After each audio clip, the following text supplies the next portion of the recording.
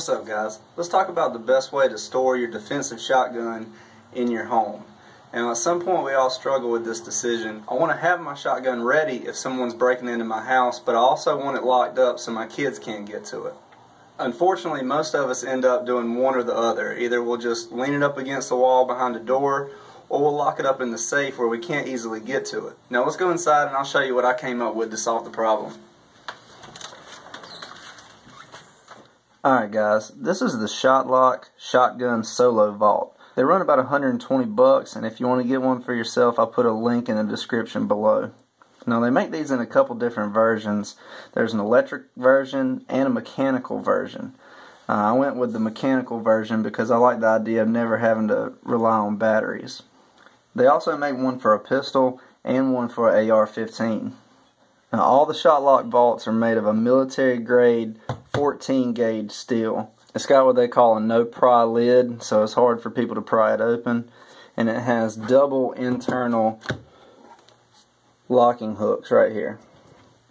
It also comes with two trigger blocks that are mainly supposed to be used with the semi-automatic shotgun, but the way that works is they'll go in like this right here, and your trigger guard fits right in there, and that's what holds the shotgun up.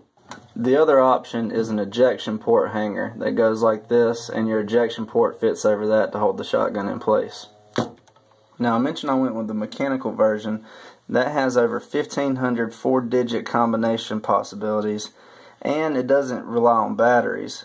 What that means is this thing is always going to work. Your combination is always going to open the vault, and you never have to worry about forgetting to replace the batteries. And as you can see, there are plenty of mounting holes in the back, so you can mount it pretty much anywhere. And the mechanism is really simple to operate. You just put in your combination, turn it to open, and it opens right up. When you close it, turn it to lock, and it won't go. And just in case for some reason you forget your combination, it does come with 3 override keys. Now, I'm obviously not going to show you what my combination is. I'm just using the default combination. You can change it to whatever combination you want to. Now I went with the trigger blocks, even though I have a pump shotgun, and we'll go over why I did that in a little bit. But first, let me show you a problem you're going to run into. If you have a side saddle on your shotgun, like I do, this thing's not going to work. It's not going to close all the way because of that side saddle. Now, from what I've read, this is a pretty common problem with people that want to use the Shotlock, but they also want to have a side saddle on their shotgun. But don't worry, I got the solution for you. Unfortunately, guys, we did have to take off the shell holder part of the Tac Star. But what that left us with is this perfectly flat plate to apply one of the most tactical tools known to man: Velcro. We just have to apply some loop Velcro on the plate and some on the exterior door of the Shotlock. What that allows you to do is use one of these Velcro shotgun cards. I got this one from SOE Gear.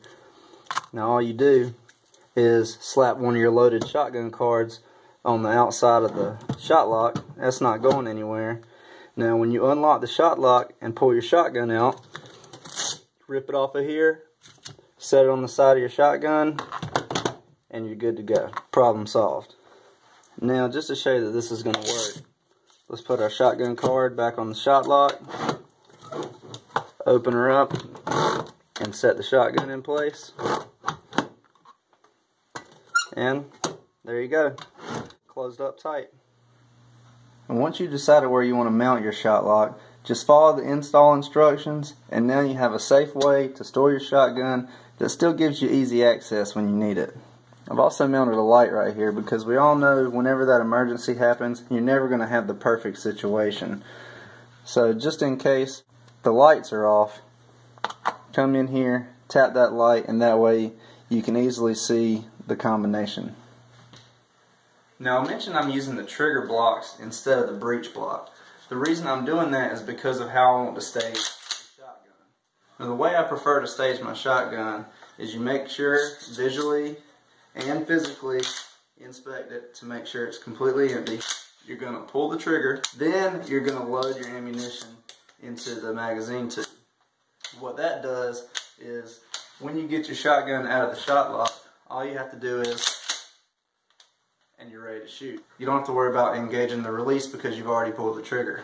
Now if you were to use the breech block with a pump shotgun, you have to put it in like this, which means when you take it out of the Shotlock, you have to go forward, then engage your release, and then rack it.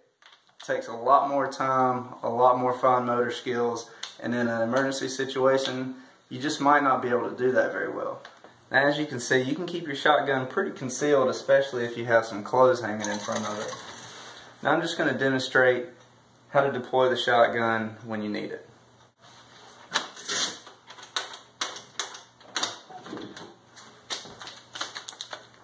Thanks for watching, guys. Make sure you go over and check out my other video on how I set up my bedside gun. Please like, share, and subscribe. Stay safe and protect your home.